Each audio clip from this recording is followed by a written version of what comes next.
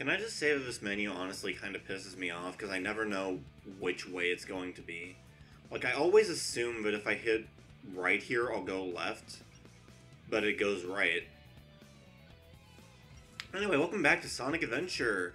Today we're going to be doing some more of Gamma's story. I think I'm just going to finish it up in this recording session, just because, I don't know, a little bit easier that way.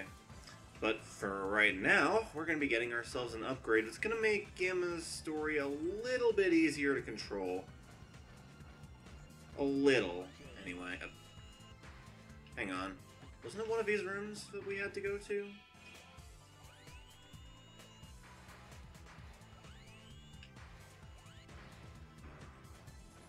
It did save us going in here, right? Oh, it didn't. Oops.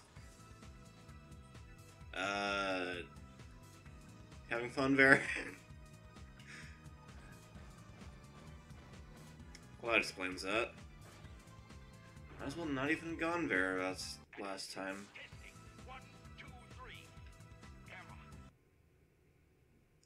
Yeah, because I had that little, like, session of me not doing anything, this is, like, pretty much the first story in the game that I'm actually recording, like, everything just as it's about to go up.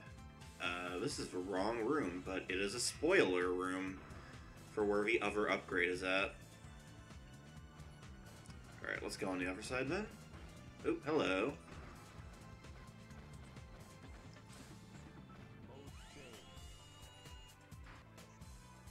Yeah, right here we have a hover thingo. I'm not sure exactly how it's supposed to help Gamma hover, considering it's not even attached to him, but, I mean, okay. Maybe it's supposed to be implied that there's, like, a string there that we can't see. Like a metal wire or something. Because, keep in mind, this game was not intended to be seen in 720p like it currently is. I see you got the jet booster. Report to the rear of the ship. Hurry! But yeah, just Booster's kind of weird. It's not as integral to Gamma's gameplay as it will be to the mech gameplay that is somewhat similar to Gamma's gameplay from Adventure 2. But it's definitely something that, if you don't have it, it feels weird to not have it. Like the spin dash from Sonic's story, or the what's it called? The rhythm badge, I think it is, from Tales of Story, and like digging in Knuckles. Honestly, Knuckles just feels really weird in this one if you played Adventure 2 first, which I did because I had played them on GameCube. And for some reason they were released in backwards order on GameCube.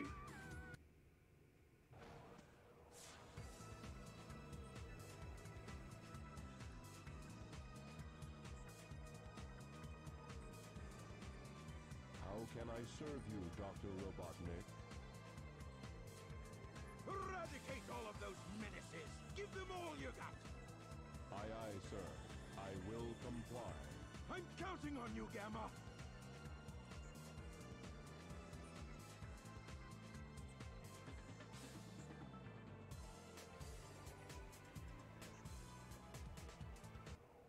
Alright, so, once again, we got ourselves the greatest boss fight of all time! And this time we don't even have to move. This is just the same cutscene as all the others, so I'm just gonna skip it, whatever. If you haven't seen that cutscene before for some reason, Amy's like, hey, don't fight. And Sonic and Gamma are like, okay. And they're like, alright, I'm gonna fuck off now. That's basically it. It gets kind of repetitive seeing the same cutscenes so many times. I guess that's kind of a flaw with the... Enemy. Master registration. You know, just with the whole 6 characters, different perspectives, storyline thing. just in general, you tend to see the same stuff a lot. Anyway, now we're on the real meat of Gamma's story, and with it, the part where the cutscenes stop being, like, the entire story. So, right now we just have to take care of the 5 remaining E-Series robots. And to do that, we have to go to the levels each of them are in. The first one being Windy Valley. And, yeah, much like Emerald Coast, which we did last time, you're gonna see a pattern of, at least with the first two, of each level being kind of just a part of Sonic's story, but smaller. Although this part of Windy Valley is actually exclusive to Gamma, I believe. It's like, Sonic starts a little ahead. I think about... yeah, once we like drop down from here, we'll be in this part where Sonic starts Windy Valley at. And... hang on.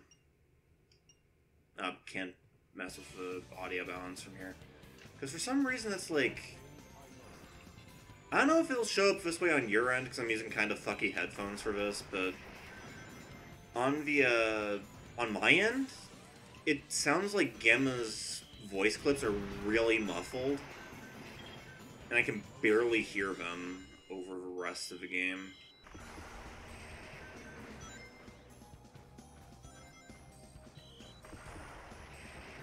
In fact, does this game even have, like, proper, audio settings? Oh. And yeah, those guys are kind of traps. So, don't shoot anything on a bridge, basically. But hey, speaking of shooting, here's E103, I can't read Greek letters, and I don't remember which one that is.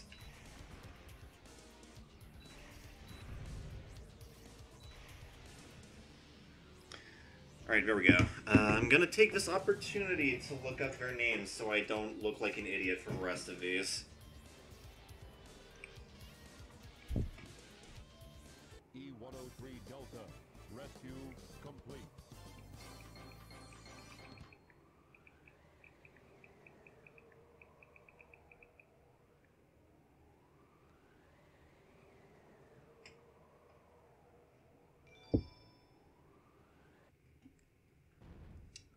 This will load eventually, I imagine.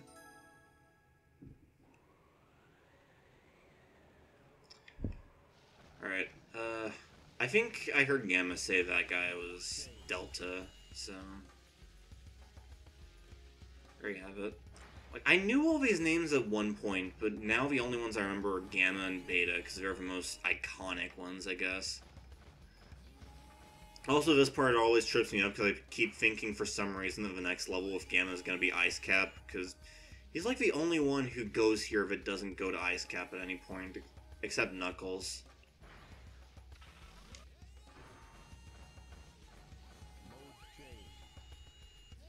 It's a little weird. He's also the only one who doesn't actually need to do anything here, interestingly enough. Alright, so here we've got to stop Epsilon, or I'm sorry, save Epsilon by shooting him to death. It makes more sense eventually. In fact, you know what, I'm just gonna spoil this, because this is a fucking, like, 21-year-old game at this point. If you haven't played it, you're not going to play it, probably. And if you're watching this, you've probably already played it. Like, let's be real.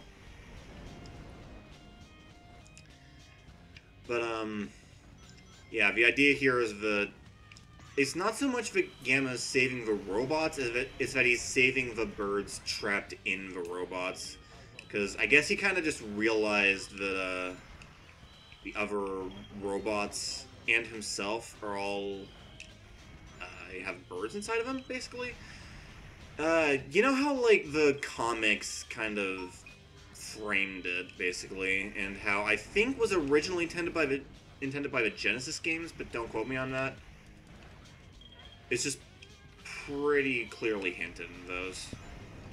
But, like, just the idea is that, like, all of the robots that Eggman has are just animals implanted into a robot suit to, like, basically act as the brains of the robots, give them sentience, and make them murder machines.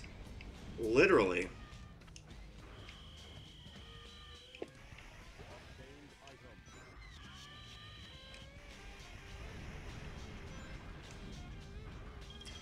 Anyway, here we are at Epsilon.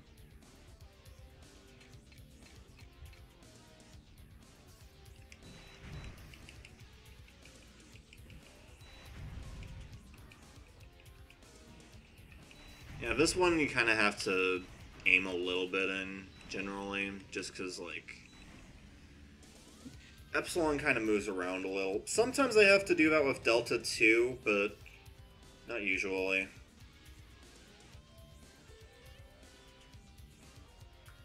E-104 Epsilon. Rescue complete. Yeah, like, that's genuinely the optimal strategy, is just to sit still and mash X. E-103 Delta. E-104 Epsilon. Rescue mission accomplished.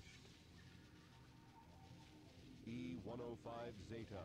E-101 Beta. Location unknown.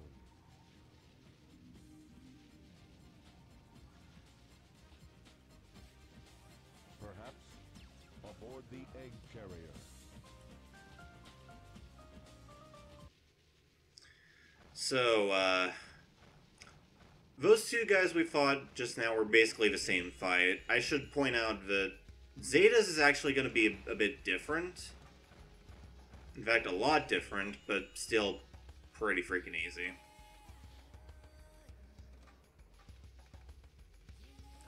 That being said, the train headed for Station Square will be departing soon. I don't remember if we go to the bottom area down there to get to the egg carrier, or if we, like... let's see. Let's take a chance. I'm gonna go down the fun way, because I want to. Okay, there is a raft down here. Okay. That saves us some trouble. E-Series data. Beginning search.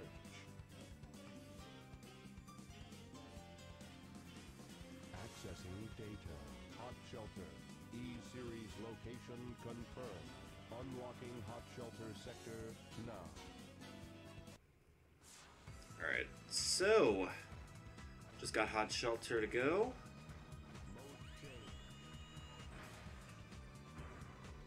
And, which way do we go to get there? I think it's currently in the go anywhere formation, right? Yeah, okay.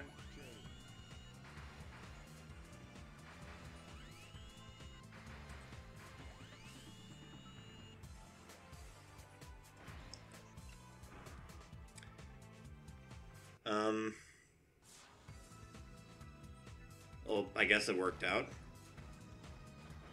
Anyway, right now, before Fat all's settled, gotta get our upgrade for Gamma. Here's your laser blaster. Its blast damages enemies in a wide pattern. I'm not entirely sure what this does, honestly. Like, I always think, oh, it's that thing where you, like, just tap the button and it fires, but that's not in this game. That was something they added for Adventure 2, and you have that from the start, I believe.